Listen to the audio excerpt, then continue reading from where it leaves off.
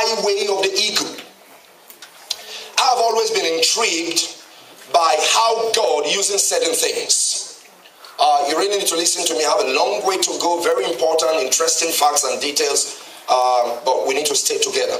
Now, God, like you already can imagine, if we don't already fully know, is such a God that for him to use symbols and elements is because there's so much content within. Here is the way I deal with God. When God says something, I proceed from the premise of knowing that there is so much about that thing that I am yet to discover. And until you embark on a voyage of discovery, you never fully tell why God uses certain things. Until you study. I've done this teaching before, but this is coming as an expanded dimension. The highway of the eagle. Here is the first, there are a few questions I will ask you, and I want you to think about it. Why is the eagle considered the king of the birds? Am I right? Is the eagle not the king of the birds? He's the king of the birds. Why? As of today. As of today, because an animal dethroned a lion, right? He sent me something. All right. Now, why is the eagle the king of the birds? Because he can go so high. No, you will. I will answer. You listen to me. I'm going to answer, but he's correct. It's one of the many key attributes, but we need to break that down. The question is now, here is it. This is the month of radical wisdom. Somebody say radical wisdom. Radical wisdom. So what wisdom is contained within the eagle that God and man pronounced him the ultimate? There are two birds principally that is used to relate to Christianity. In fact, one really to Christians, the Holy Spirit is referred to more as the symbol is not, the dove is not the Holy Spirit. It's just a symbol. Because again of the virtues, one of the many virtues, let me talk about that, about a dove. The reason why God uses a dove is because a dove is considered a very clean bird. One of the few birds that operates monogamy for life. Once a dove starts mating with another dove, until that partner dies, a dove never mates with another partner. Isn't that incredible? Amazing birds. So that's one of the many reasons why a dove is a symbol of the Holy Spirit. It talks about purity. That's why the Bible doesn't just call the Spirit, Spirit. It calls him Holy what? Spirit. So that adjective, holy, is very important. All right? Now, when it comes to the eagle, here are a few scriptures I want us to start with. Before I get into some very powerful slides you need to see. Turn with me to Proverbs chapter number 30 from verse 18 to 19. Proverbs chapter 30. Get ready to write or pick the CDs, better still, so that you can listen fully. In Proverbs chapter 30, from verse, I'll read, I have it here. The one I want you to read, I'll tell you. In Proverbs chapter 30, 18 to 19, there be three things which are too wonderful for me. Yea, the fourth, which I know not. Number one, the way of an eagle, what? In the air. This is Solomon, the wisest man in his days.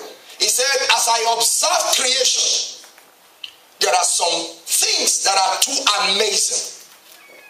So, to my mind, Solomon was the first zoologist. Is he a zoologist? And he first studied the first avian science, a branch of zoology. Am I right? He was the first to study it. He saw some elements of the eagle, and he wrote that and said, this is amazing. So the Bible acknowledges what I call here the highway of the eagle, the way of an eagle in the air. It is why the eagle is considered the king of the birds. Can I have an amen? Amen. Now another scripture I'd like you to see is Psalm 103 and verse 5. I'm going to come to more scriptures as I run through the points. Look at this. In Psalm 103 and verse number 5. Can I read for you Psalm 103? It's very important we have some scriptural foundations so that we don't turn this to a science class. Psalm 103 verse number 5. Look at it. The Bible says, who satisfieth thy mouth with what? With good things youth is what? Is what? Is renewed like the what? Like the eagles. Before the first school of zoology or aviary science was ever established, God spoke through the mouth of Solomon that there is a renewal process that the eagle goes through that makes him look younger and younger. You know, when you tell a lady today you are looking younger, you're actually deceiving the person.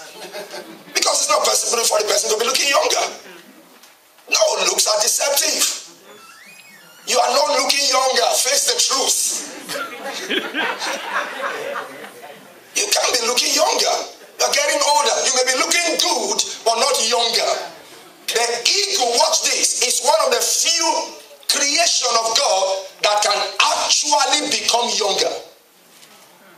And there is a wisdom contained therein that we've got to adopt. If you read all the translations, it renders it sometimes more profoundly. The eagle can change from being old and actually become young. Here is the way it works. So I call that the personal reinvention, which increases your growth capacity. Watch this. Here is the story of the eagle. Of course, it's been known that the eagle has, generally speaking, the longest lifespan among birds. The eagle. Okay? In its 40s, when the eagle grows up to 40 years of age, amazing. Its long and flexible talons, you see the talons, the claws of the eagle, it's actually flexible. He has the ability to be able to not only punch it into a prey, but fold it so that in the midst of the flight, the thing will not drop off. So that long and flexible talons can no longer grab prey, which serves as food. And the moment you can hunt, you can eat, you will die.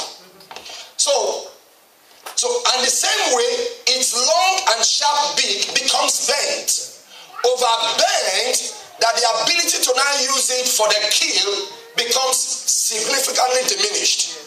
So as a result of that, then the eagle is left with only two options. That's what happens to often, or very often to many of us. Are we together? We often come to a point in our life when we choose to either accept circumstance or violate the circumstance and the boundary and push forward. God's counsel for us is that we don't become victims of circumstances. Whatever life throws at us, we have the capacity to reinvent ourselves and come out better. I thought I would get a better amen. So in the same way, the eagle has two options. Option one, which unfortunately over 80% of the human mass opts for, the option of settlement, the option of giving in or caving in or resigning or accepting status quo. Most people in life choose to accept whatever life throws at them, and they comfort themselves by saying, "Que sera, sera. What will be."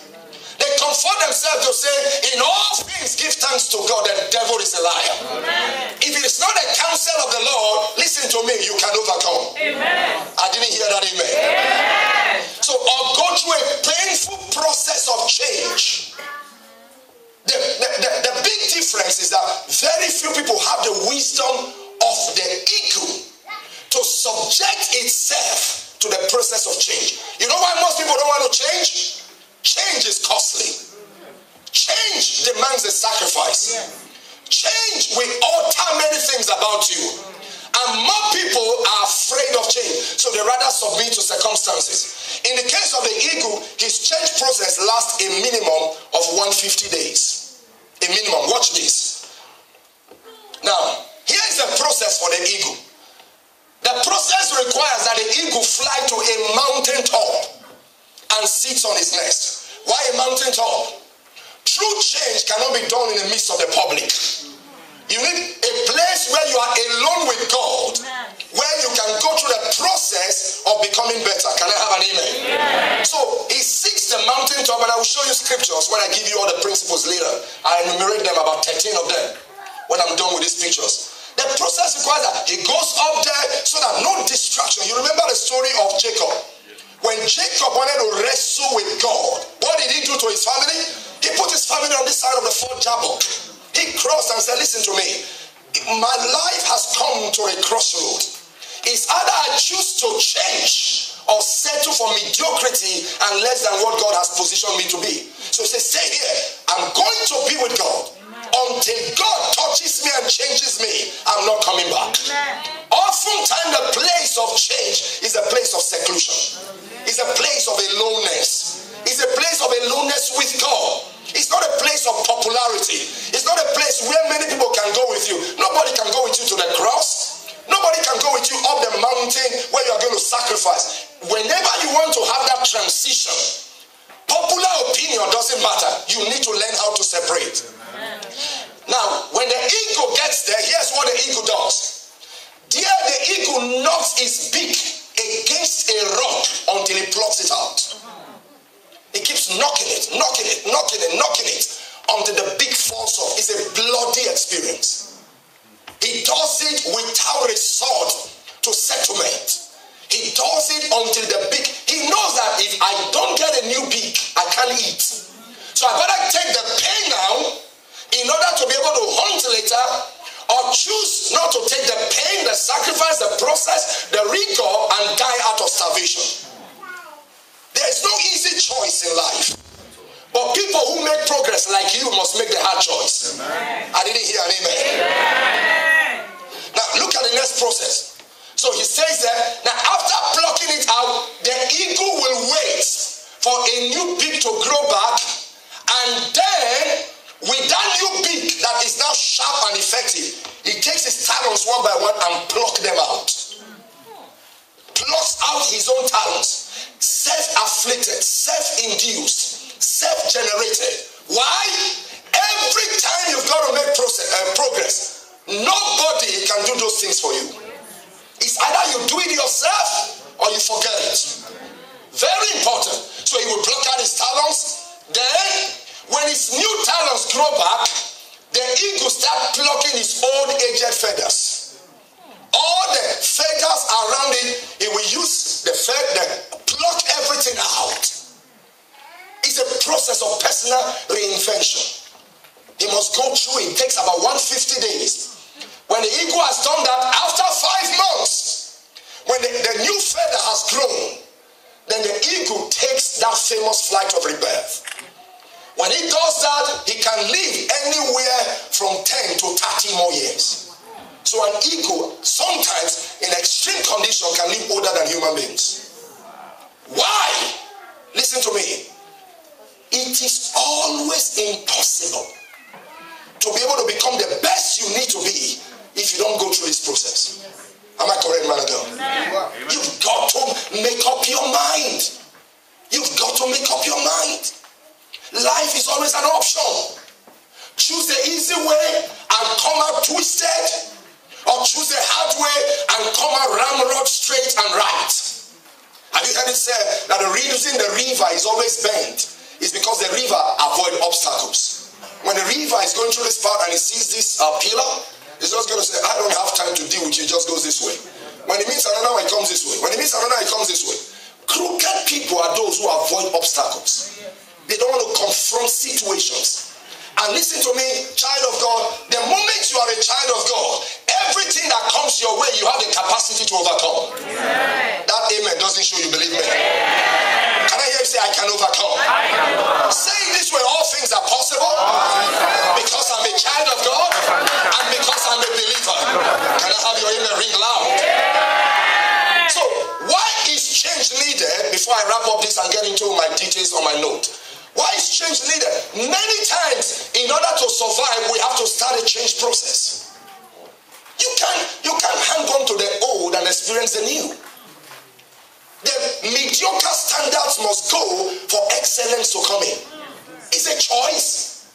You can't hold on to mediocrity and choose excellence. You can't hold on to bickerings and murmurings and grumbling, petty jealousy and sin and want to grow up in righteousness. It can't work. It's a simple choice. I can't want to have peace and harmony at home and be fighting always like a child. It's a simple choice. It's a simple choice. Everybody has got to make a choice in order for the process of change to happen. We sometimes, in order to change, need to get rid of old memories. Old memories. traditions. It is only when we are freed from past burdens that we can take advantage of the present. Very important. Do you know what God said to the Israelites? He said to them, before you enter the promised land, there's a city you must go through. It's called the land of Gilgal. The word Gilgal in the Hebrew means Gilgal. It means to roll away. God was simply saying, you can't enter the new land of promise until the old has been rolled away. So he said to them, what to do when you get to Gilgal, sharpen the sharp knives of recircumcision. Recircumcise the people. The new land offers new opportunities, new heights, new glories. You can't operate the new operating with the mindset of the past. It's a simple choice. It's got to go for the new to come. Can I have an amen? So it's only when you are freed from past burdens that you can take advantage of the present. Let me tell your neighbor, your today and your tomorrow is better than your past. Come on. Look for another person. Help me preach. Use the preacher's voice. Your today and your tomorrow is better than your past. Let me have an amen if you believe that. If your tomorrow is going to be better, which I know it is according to scriptures, then you've got to be somebody that must get ready to let go of the past burdens in order to be free to soar. Amen. Can I have an amen? Amen. Now let me do this and get into a few things. Now, in order for you to achieve desired change, 6 quick things. That's not the end of my message. I need to get into it. That's why I'm in a rush.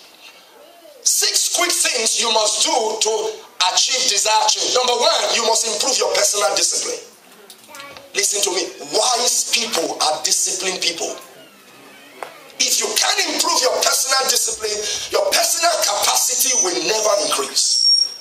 I just came back from a preview, I just flew in this morning. Robert picked me up at the airport this morning. I'm trying to start a program, a PhD in organizational leadership at Regent, and been admitted, so I went there for a couple of things. And here's what they told us. They said, if you are not ready to give 30 hours every week, you can't survive our program. So here am I, extremely busy. I am so busy. It takes those who are around me to know. And now they're asking me that I must add another 30 hours to survive my PhD quest. So it's a simple choice. It's either you are ready to give the discipline or work out and remain at your present level. There's no hard and fast rule about it. If you choose not to give the discipline, you remain at your current level, period. So I choose, I said, I can make it. If others survive it, Pastor Philip Ibinijesu must survive. Amen. And what's it going to take? It will take some decisions. There are some people I'm just going to say, my friend, if you don't have something meaningful to say on the phone, I'm done with you. Bam. I have no time to waste. Some things has to be cut off. Amen. Some things has to rehappen. Why is that so? You must improve your personal discipline to actualize change. Amen. Can I be honest with us as you look at me? Yes. That's what makes us pastor. We like to tell the truth. A lot of us hate change. A lot of us hate change. We choose status quo. We'd rather remain where we are at the little corners and just say, I don't want to be troubled, I don't want to be bothered. But remain constantly small. The truth is you don't remain small, you're actually diminishing. You're actually diminishing because life is not stagnant. Life is constantly progressive and dynamically so. Yes. So the people you think you're on the same level, by the time they leave you, you are no longer on the same level. Amen. So you've got to change. It's going to cost me money. It's going to cost me time. It's going to cost me sleep. It's going to cost me friendship. It's going to cost me a lot of things. Why do I need this? I'm not trying to impress anybody. I just know I need it for my next level of experience in God.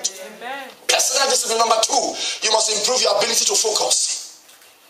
You must improve to focus is to eliminate the unnecessaries in order to give higher attention to the necessaries. You've got to eliminate. You have to improve your ability to focus. Number 3, you must improve your personal effectiveness. How can I gain 30 hours? I've got to be more effective. What I used to do in 10 hours, I must do now in 5 hours or 6. What I used to do myself that I can delegate somebody and pay, I've got to give that person the assignment. The television has to be shut down. I like to listen to news. Now I have to reduce it. After all, listening to news doesn't put a degree of money in my pocket. I have to improve my personal effectiveness. I've got to be sharper. I've got to be quicker in my thinking. I've got to be quicker in my decision making. sometimes I'm very almost intolerant of people who are slow.